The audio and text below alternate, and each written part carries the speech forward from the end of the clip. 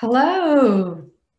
Today we're going to ask, are you that guy who can inquire and get her to share what she'd love from you? Well, here's some tips. You're curious, you want to know her, you want her to be pleased, and you might really want her information to come out and forward, but you're not psychic, so you need to ask her.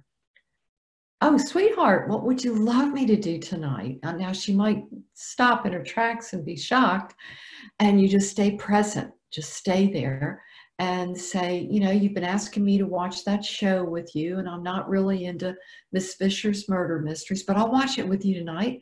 Would you like that? Or do you want to sit and have tea? Do you need some water?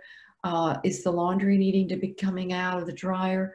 What is it that you'd love me to do? And think about some time with us alone tonight, maybe 10 minutes just in the bedroom, breathing together, talking, and she might faint because she's not used to saying these things. And whatever she says, if you don't know how to do it, get and Google it and figure out how to breathe together, how to love together, how to be together. Be that man. Come up with these things.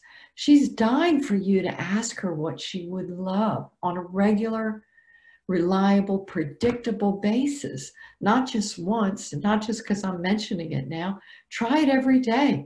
She'll start coming to you, can reel her in. You'll start casting your spell over her, so then you can also bring her into the realms that you want her to come into with you. Think about these things and try one tonight, one question, one leading invite. Bye for now.